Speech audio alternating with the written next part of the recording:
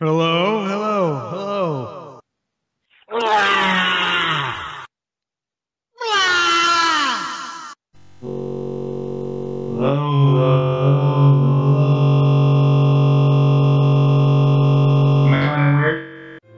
Two Davids Walk Into a Bar is filmed in front of a live studio audience.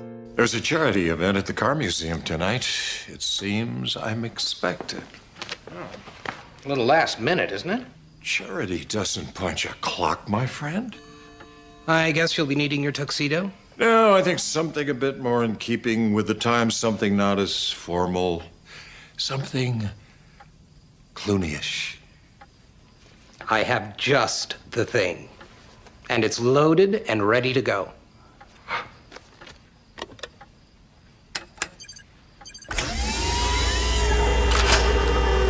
You know, I'll never get used to that.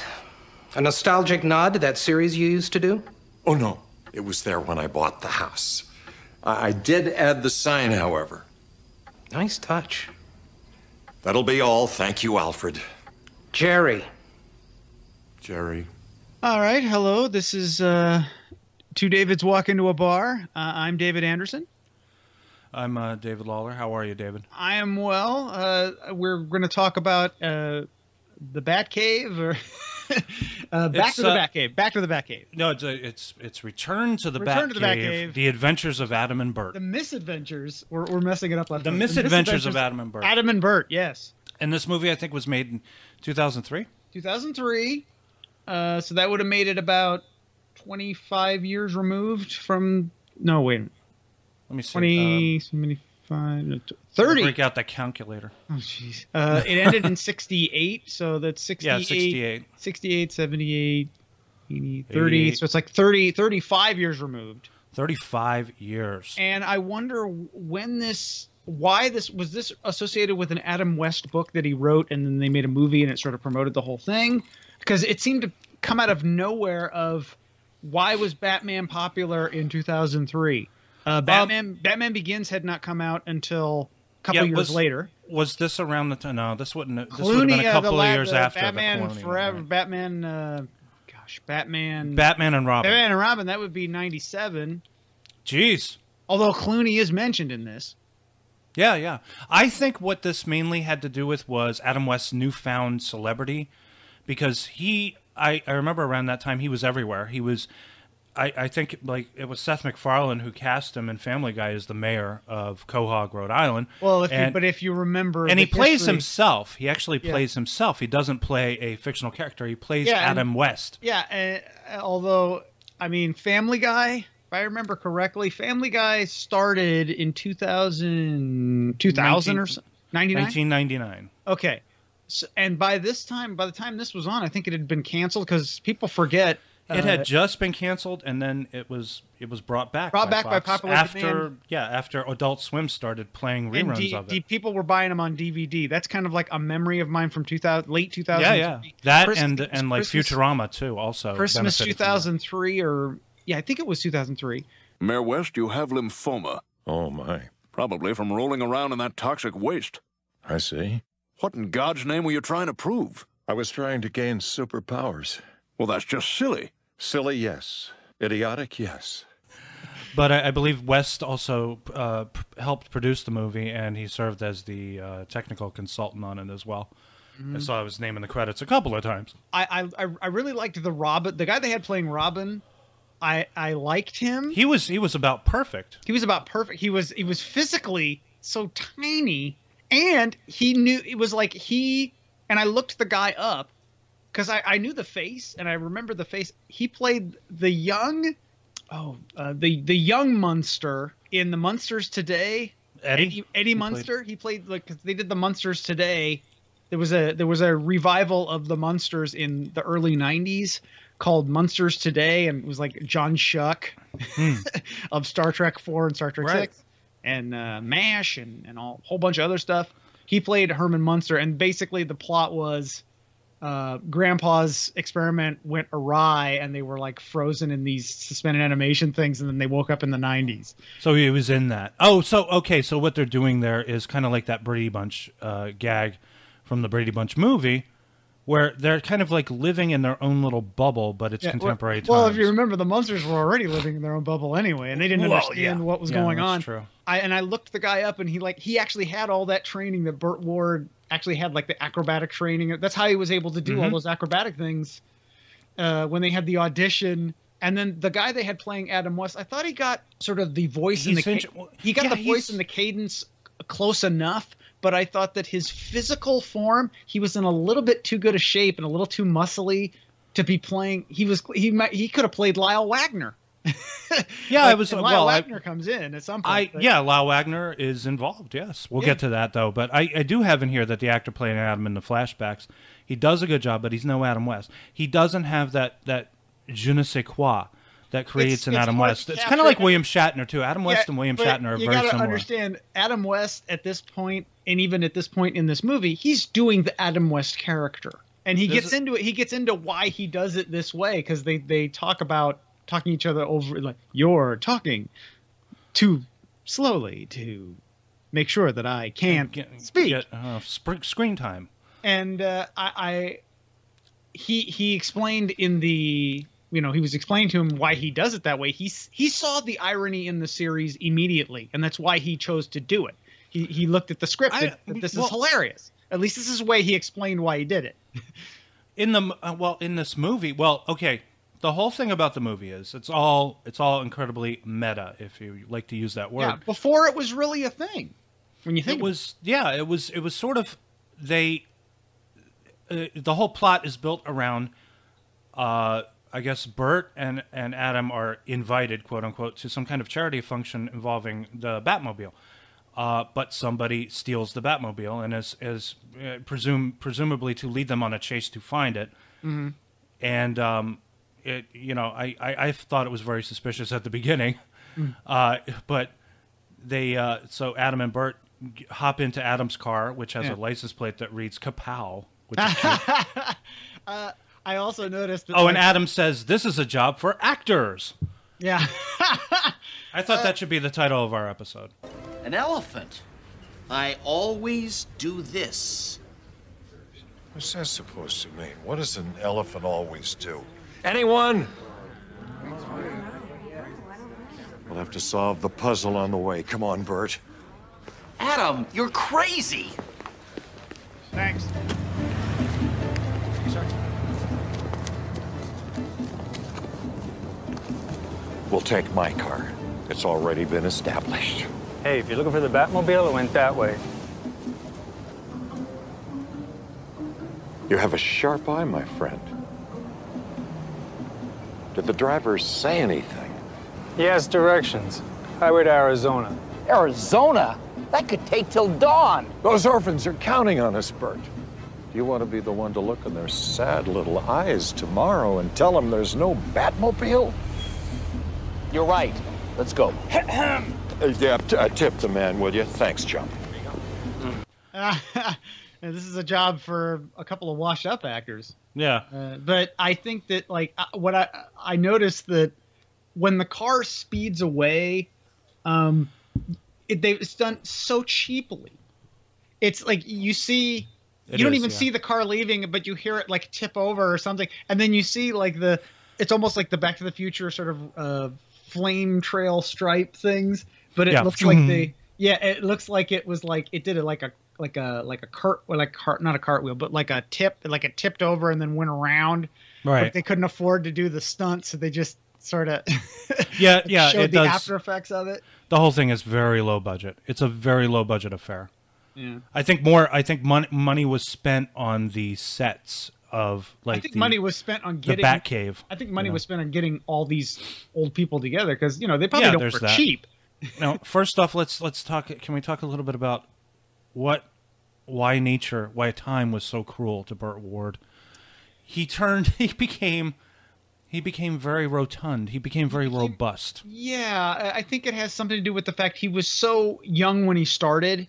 Like he was probably, they kind of get into it in sort of the backstory of he wasn't like 15 or 16.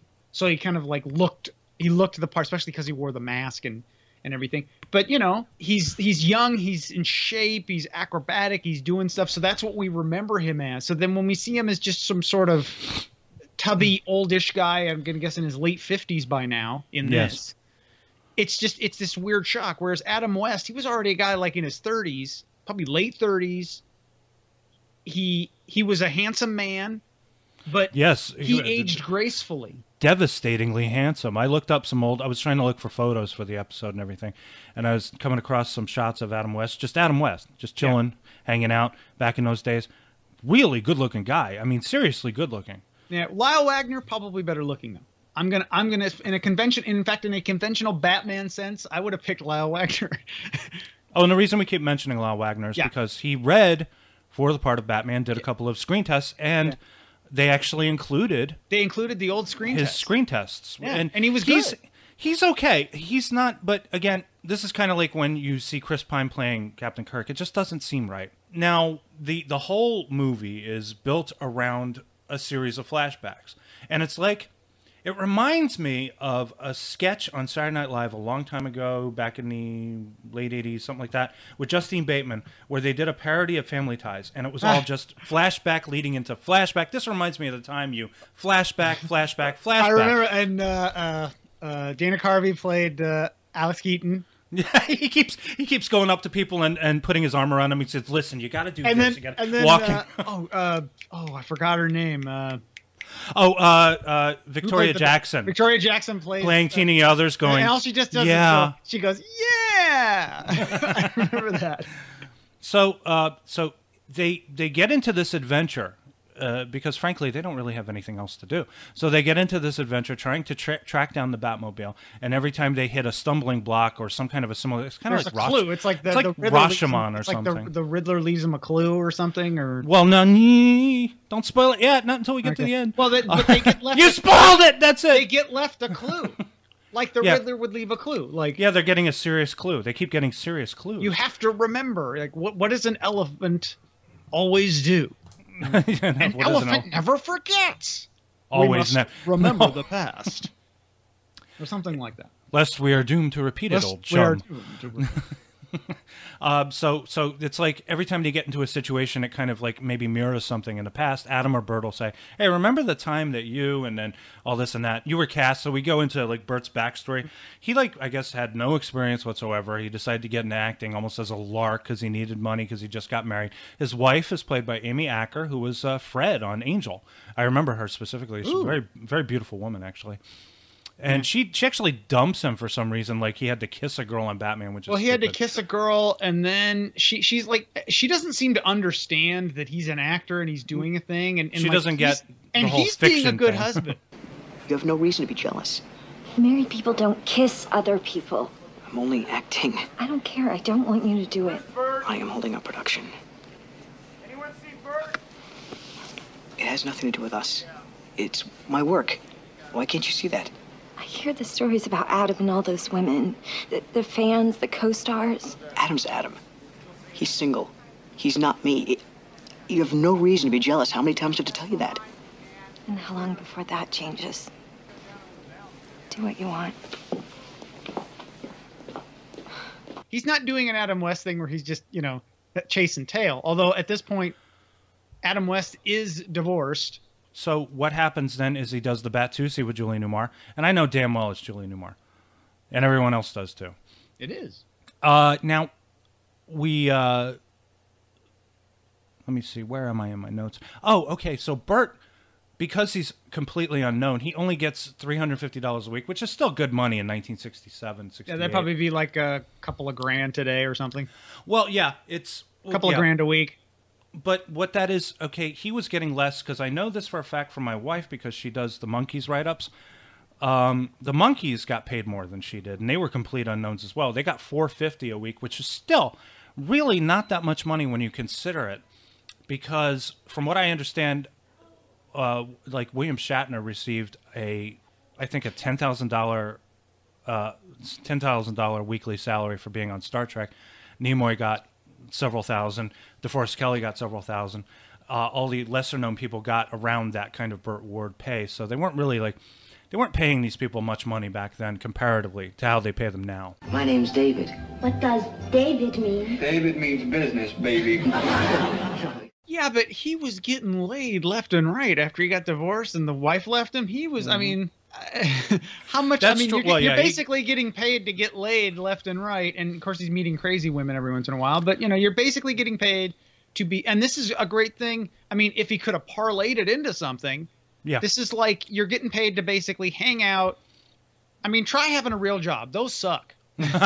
And to my knowledge, a lot of these anecdotes are based on his own remembrances, and they appeared in his memoir. He had a memoir about being Robin. Mhm. So he wrote a lot of this stuff into his book. Meanwhile, there's a strange narrator that only Adam hears for a little while. Like Adam starts hearing the voice of a narrator. And I'm going to say you do find out who the narrator is at the end, but I could tell who it was almost. I think I know who that is, and then they reveal him at the end. I wasn't thinking that at all. I was thinking it was the actual narrator from the show. But I had that wrong because that was William Dozier, who was also the creator and producer of the show. He was the guy who would say, "Is it curtains for the dynamic duo?" You know, things like that. That's a cheap way to do it. You don't have to pay an announcer. But I do want to interrupt to say that this is the Batman that I really remembered. I think the first time I saw Batman, I had seen that movie that they made, the theatrical movie, not the TV show. All I remember of that movie is sort of the repeating gif that people use of him running around with the bomb. Mm-hmm. Like it's just him running with. That's all I remember from that. It was okay. We had the TV show for some reason. This is really strange because you didn't see this back then. The TV show had already been out for a couple of months or maybe a year. I think maybe it was a year. It was between the first and second season. Yeah, what they said was, I think that because they said it ran for 3 seasons, I think that its first season was like one of those mid-season replacement kind of shows. So I think it started kind of late. They're like, hey, this thing's catching on. We'll slap together a movie while they actually made a movie, released it theatrically. Got that thing out, and so for some reason Julie Newmar wasn't involved, so they got Lee Merriweather to play. And you know what? This is a tough one for me because I really love Lee Merriweather. I mean, I like Julie Newmar a lot. She's more the iconic version of Catwoman, but Lee Merriweather's freaking hot, and she is just wonderful in the movie.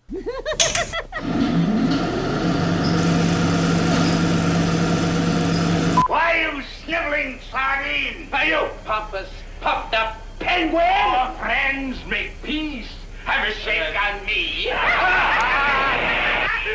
A joke a day keeps the gloom away. It really is our movie. The one we made after the first season wrapped. 2 days after the first season.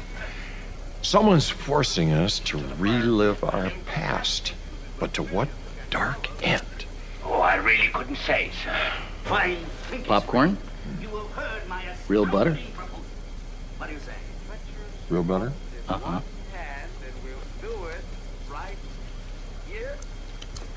Time is getting short. We've got to get Batman before he gets us. How? I say it's crazy.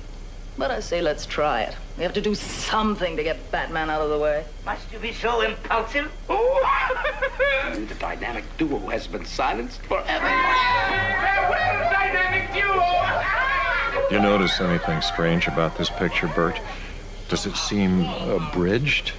Holy Screen Actors Guild. Our credits are missing. Not only that, it's just the villains. We're not in it. Maybe it's the director's cut. There were apparently rights issues with the TV show, but not the feature film. So that's why they used only the movie for footage. Ah, okay. So it's a little confusing to the viewer because the viewer is usually going to associate Catwoman with Julie Newmar. Lee Merriweather, as wonderful as she was, I don't know that she was even in the running at the time for the TV show. But she does a really fine job in the movie. Now, you said that your first exposure to this was the movie, like it was on TV. It was the movie because they didn't show, at the time I had cable, they didn't show the TV show yet. That movie played constantly, though, on cable. I might even do a write-up for Vintage Cable Box at some point. My first exposure was on TV in the reruns because, and it kind of, this is more of a local thing, but we got a really solid, awesome independent station in late 1980. Locally, it was called KCPQ. It's now a Fox station. They were like the because before that, all we had was like one independent station, Channel 11. And they would show like Star Trek. So they would show everything that you would see on an independent station. Right. But then we get this new independent station, and they're showing like unedited movies. They're showing the proper cuts of Planet of the Apes. They're showing like great movies, great reruns, and then they're showing Batman reruns that I had never seen. So we, I'm watching the movie, and I don't know if it's meant to be sloppy or if it wasn't, or if it just wasn't directed well. The shots are very lazy. The whole thing looks like it was shot in the studio. I saw boom mics in the shot sometimes. Maybe that was the intention. Yeah, that's it what I was was meant thinking. to sort of eschew the spirit of the old show, because like they literally will go into scenes and they've got like the Dutch angles when they're walking in. They're trying to create a mood, I think. Yes, and I think it's like, hey, and we can be lazy because it won't matter. There is kind of it has the spirit. It has the spirit of the Batman TV show. There's an aura of cheapness about the whole thing. For me, the movie comes alive when they go back. They flash back to shooting of the show and all these little weird things that happen, like how they did certain things. I like that too, like how they did the window gag. They would do, where the celebrity would pop the head out. Betty White shows up. I wonder, was she actually on the original show? Was she like the cranky old lady in one of the... I don't even... They had like big stars. They would have like a big star pop his head out, like a George Burns would pop his head out, or I don't know, who's another... Oh, well, when they had Vincent Price as the egghead guy. Egghead starting a food fight? Yeah, and he instigates a food fight? I was taken a little bit out of it because if you remember the egghead costume, it wasn't just Vincent Price with a bald cap on. Yeah, he had like a weird egg-shaped head. It was a whole prosthetic head. He just but with this guy, they just sort of put a thing. Although I will say that all the actors that they had play when they had the Cesar Romero guy come in, he looked, once he got the makeup on and he bitched about putting the makeup over his mustache that he seems to need. Yeah. Once he had the makeup on, that was like, Cesar Romero is big. He was known for having that mustache when he was in movies. He got the laugh right. He got the look right. Yeah. So it's like just about every actor they had come in to play the part they got right, except again, the Adam West. He got the essence of Adam West, but like you can't really. But physically, he was almost in too good a shape. He was a little too muscly. Well, yeah. He was a little too contemporarily in good shape. Yeah. As opposed to like most men back in those days didn't do things like... They didn't work out. They would just go and you do like yard work. Unless they were like Mr. Universe or something like that, you really didn't see like abs. You didn't see like visible abs. I mean, we've seen doing the Star Trek show, we've seen Kirk with his shirt off a million times. He's in great shape, but he doesn't have visible abs. Michael Landon as Paw, For some reason, they want you to work your abs these days, and I don't know why. We get a lot of like anecdotes, like little possibly true stories, not legends, maybe. Like for instance, the Catholic Legion of Decency doesn't like Burt Ward's penis. Yeah. This was something that surprised me when... This sounds like a guy telling tales out of school. Now, this is a TV movie from 2003. Yeah. They're zooming in on his package. Yeah, on his package. And it is a package. I'm like, this is a TV movie. I didn't know you could zoom in on a package like that. It's like, we got a problem with your penis. Yeah. He's like, what? I don't got a problem with it, as you can see. Boom, boom. Yeah. The trunks fit like they're supposed to. Superheroes wear tight clothes. Cuts wind resistance. Tell that to the Catholic Legion of Decency. But they don't like how I fit my trunks? Is that all you? At ease? We've tried just about everything. Every kind of restraint we can think of. We've tucked and pulled and... well, we're out of ideas. I can't help how I'm built. True. But if the costume can't hide it, we'll have to look at other solutions. Like? And he's lucky to have that. I wonder because he did have a decent sized package. I'm wondering, did they embellish this actor's package to make it look like he had a package? I couldn't really. Maybe it's just he had so much he had to wear. The way that they showed it was literally like on its side. It was like sticking out and then like hanging like a hat, like hangs literally to the left. Like what do they call it? Like a banana hammock? Yeah, it was just sort of, it was just right there. I'm like, he's wearing the Joe Namath netted slingshot. It's like booth. half his size because he's a small guy. He is a small guy. I go, he's a tripod. He is a tripod. Yeah. So they give him these, I guess, drugs or something to chemically castrate him. He doesn't even know what's in him either. He doesn't even know what's in him. There's no side. Yeah, they don't know anything about side effects. Do not take this if you have a heart condition. I don't know. In addition to this, you have a little episode where Burt apparently beds down a lady who tries to kill him, and then acts like it was all part of a performance, which is very strange. It's a very strange little non sequitur moment. It doesn't make any sense. I thought that it was like the way they showed it is she seemed to go crazy. I think it almost had to be like her goofing on him only because they both work on the same TV show. Mm-hmm. He has to leave early to go to that TV show. Right. That means she has to go to that TV show too. Right, yeah. So it's like, we're going to meet each other there in a few hours. I don't see why she would flip out. Right. So it's almost like she would. Then again, I'm not one to understand crazy because crazy does what crazy does. So people have their own reasons for doing things. And also, this is his recollection. What I wanted to mention was Yvonne Craig. Now, she is the only presence not in this movie. They get an actress who kind of looks like her, has a ballpark resemblance. By the way, the woman they have playing her, hot, athletic. Yes, yes. I'm like, that's my kind. Now, I'm usually more towards like the curvy, dare I say, somewhat chunky. I always thought Yvonne Craig was crazy hot. I can also really get into like the sort of the thin athletic types. It's like, I guess I have the two extremes. Also, this girl does look a lot like Yvonne Craig, and yes, but she's also a little taller. I can tell. Yeah, Yvonne's a shorter. Craig was kind of shorter, yeah. And she was very lovely. And also, I was thinking about this because I picked up these dolls for Regan. I don't know if you saw the Facebook entry that I had. I think I did. It's a 3-pack. It's a 3-doll set. I mean, it comes. It's Batgirl, Supergirl, and Wonder Woman. I always wondered why there wasn't a Wonder Girl because these are girls, right? But I did manage to snag the Wonder Woman. Well, Bronwyn did at the supermarket. She found it. She grabbed it. So she now has all 3. And these dolls are so awesome. I know. I'm a guy who plays with dolls. But I always thought the Batgirl's costume was so cool. It looks so much better than Adam West's Batman costume. Right. It was like tight. It was sparkly. It was tight, sparkly, made of a material that was really, and it was very flattering on her too. Yeah. And it's just so beautifully put together. It's so weird because where the hell does she come up with this costume? Meanwhile, Batman is like Bruce Wayne, who's very wealthy. He could have any kind of costume he wants. We see Christian Bale, Michael Keaton, all these guys in crazy Batman outfits that look awesome. Yeah. And very kind of like stylistically similar. They're very form-fitting. And, there are certain attributes that, Yvonne Craig has that the Batgirl costume really sort of highlights.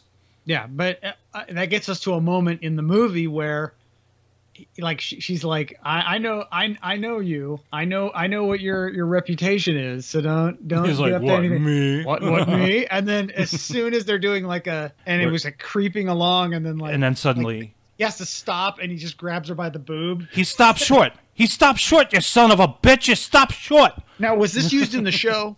I can't even remember. I would say no. That's inappropriate. That would be inappropriate for 60s television.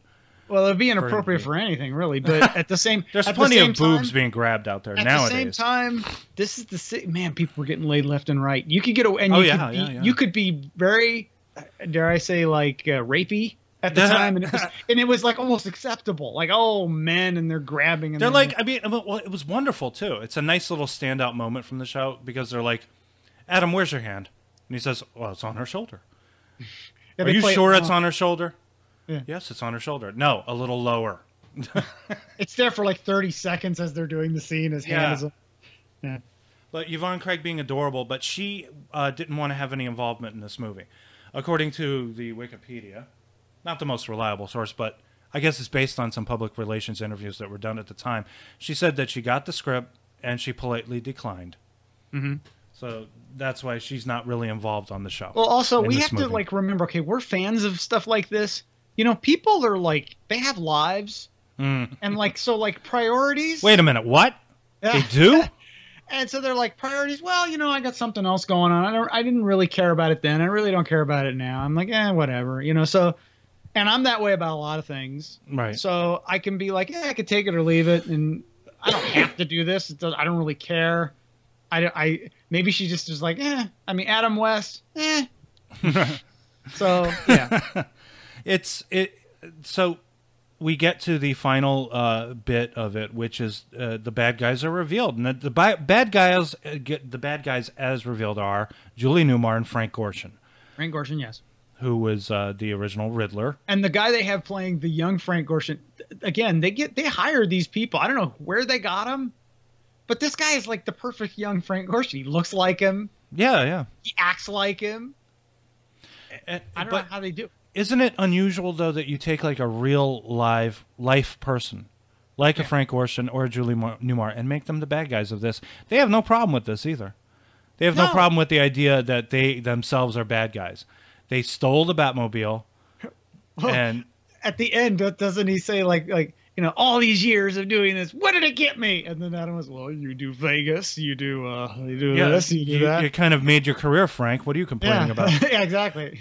Julie Newmar too. I mean, Julie Newmar everywhere. These people are iconic. She's in a movie where she's, you know, it's all about these two like trannies, these three trannies trying to get to talk to her or something, or she's in it or something. Well, I don't know. Well, they're sending a message. She sends a message to somebody, to Wong Fu, as it were. Yeah. And they get Wesley Snipes, John Leguizamo, and Patrick Swayze. Yeah. But so they manage to save the day. They this obviously very cheap looking enormous thing of TNT blows up or something. Whatever it is, it's not a real explosion. It doesn't look like one anyway. Well, doesn't he say it's not even hooked up to anything? Yes, it's cardboard. That's cardboard. Yeah. So they get the Batmobile back to this charity function or something. Yeah. And then Adam and Burt hear the narrator again, and they go and they isolate the narrator. And who does the narrator turn out to be? Lyle Wagner. Lyle Wagner. Wonder Who, Woman. by the way, you know, shout out to Chris Cooling on his show talking about, you know, where the actors from Wonder Woman, because he ended up on Wonder Woman. He became the guy that you may have seen these like on production sets. They're called Star Wagons. That's right. He started that. He provides these luxury Winnebagos and trucks and buses to celebrities and movie productions and stuff. Like, I don't know, Will Smith's enormous... Will Smith had like this enormous multi-million-dollar gym built into an enormous bus so that he can take his gym on the road wherever he goes while he's shooting. So I'm sure that Lyle Wagner made way more money doing that than he did doing Wonder Woman, and I think like he was on Carol Burnett's show. Very forward thinking for an actor. I mean, basically, you know, he's you know, he's it seemed like he's one of those people that, like, a professional handsome person. He just sort of shows up. He's sort of the man meat. Probably much like what Adam I love Westwood. about Lyle Wagner was on Wonder Woman. When they introduced, you know, when they play the theme song Wonder Woman, and then it says also starring Lyle Wagner. He's got this look on his face, and he holds his hands out like Henry Winkler, and it's like he's saying, "What the hell am I doing here?" It's like getting they a nice cast check me, is what you're doing. They cast me for Wonder Woman, really, Steve Trevor? We get back to that. Adam and Burt save the day. They go back to their respective lives, and you know. But it's not over. The car gets stolen again, and it's one of those darn orphans. Yes, the orphan. I forgot the coda involving the Batmobile getting stolen again. To go into like Little House on the Prairie. Shout out to Walnut Grove cast. You know, it was Albert. It's always Albert. It's always Albert's fault. The orphan. Albert the orphan. Albert the orphan. Damn it, Albert! It's always his fault. Something bad always happens. So there we have it. That's you know, the misadventures of Adam and Burt. Yeah, I don't know how our discussion made it sound, but it was actually very entertaining. It was entertaining. It was definitely and I'd seen this. I actually watched it when it was on, like 2000. I remember recording it on a VHS tape off of TV and watching it and being entertained. Was this something, like at the time, was it something that was heavily advertised and promoted? Or was I know that Adam West went on Howard Stern to promote it because I heard him. Yeah, I heard him on the show, and he was trying to promote it, and Howard was doing his Howard shtick and having him do like little bits and like, you know, call up Wendy the retard and, you know, have Eric have high pitch Eric go, hello. And Adam West is like, he's being very serious. He's like, oh, I have this TV movie to promote. He's like, come on, Adam. Did you bang Julie? Did you bang Lee? Like, doing stuff like that, yeah. And then Fred would be like with his friend, did you do anal? Howard, a gentleman never tells. A gentleman never tells. All right. Well, that seems like a lot of fun. All right. That'll wrap this up, I guess. Two Davids walking to a bar. Yeah. And we're going to stumble our way out and we're going to open the door and see the sun. Ah. I tend to hiss when I see the sun. I go, something like that. All right. Anyway, thanks for listening. Thank you.